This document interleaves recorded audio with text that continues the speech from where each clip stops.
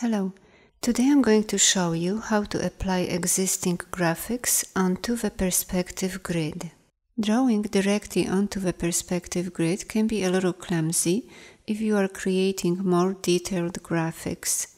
It is best to draw them flat off grid and then apply them to the perspective grid later.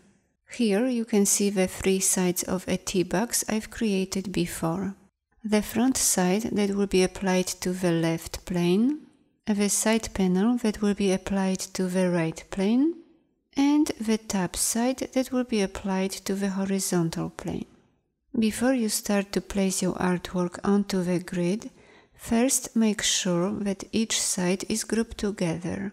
This will prevent it from shifting.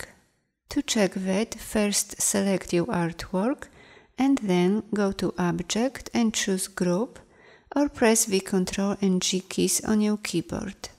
Also, it is a good idea to make a copy of your artwork in case you might need it later.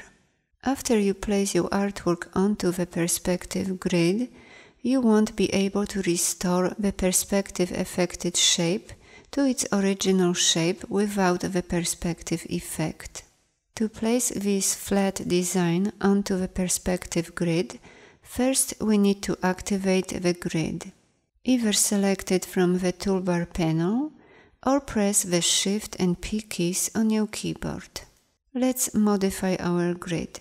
Decrease the number of cells on the grid, turn the visibility of the horizontal plane to solid, and bring the vertical extent down.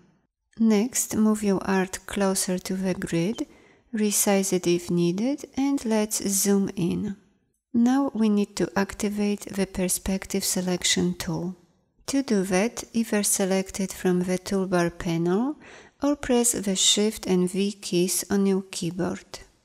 Make sure that the left blue plane is active.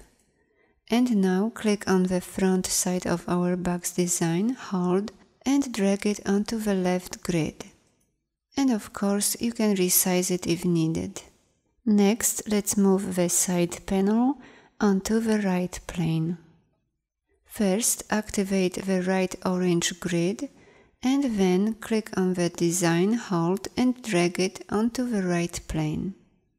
Let's resize it to match the height of the front side of our box. Next, activate the horizontal plane and place the last part on top. Now resize it and position it to align with the sides.